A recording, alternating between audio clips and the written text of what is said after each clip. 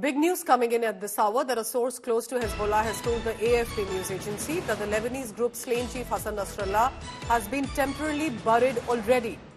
Has happened in a secret location because there was a concern, what if Israel could target even the funeral procession?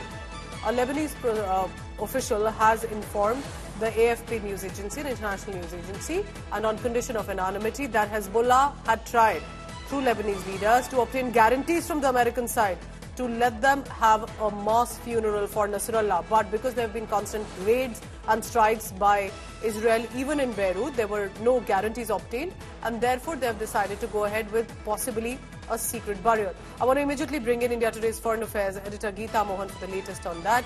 Geeta, this is big because at some level I was expecting that this could be a show of strength, that there would be this outpouring to show how Nasrallah meant to the Muslim world.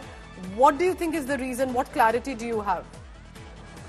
Well, Pooja, we were the first ones to report on the fact that the funeral today is a symbolic one, that there could be a symbolic burial too, because unless and until he gets a decent burial with all the leaders involved, this would not be putting him or laying him to rest in the manner and the honor that he deserves by his followers and community. Having said that, according to the Islamic rules, a body is not kept unless and until there are forensic investigations that are involved.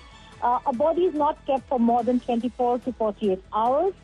This has been more than that, and that's the reason why they are going to very discreetly bury him for now. But there is going to be, when the time is right, for a proper burial with the leadership who have not just followed Hassan Nasrallah, but also have been allies of Hassan Nasrallah being present there. And in that also, India Today and India Today Global has been reporting on this very, very clearly, that there are three places where Hassan Nasrallah can be buried. One is there's a lot of conversation that he could very well be buried in Lebanon itself.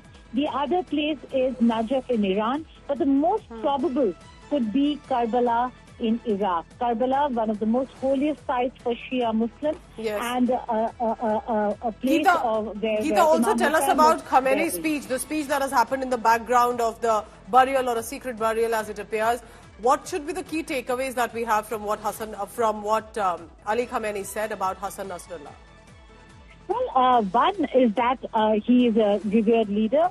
Secondly is that Iran is always going to stand by Hezbollah and is always going to be there in this fight against Israel.